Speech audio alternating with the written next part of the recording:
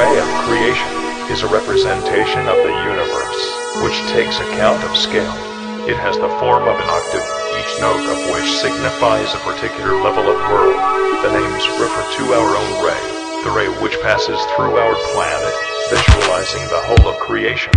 As a tree, this will be one branch, with the moon as its growing tip.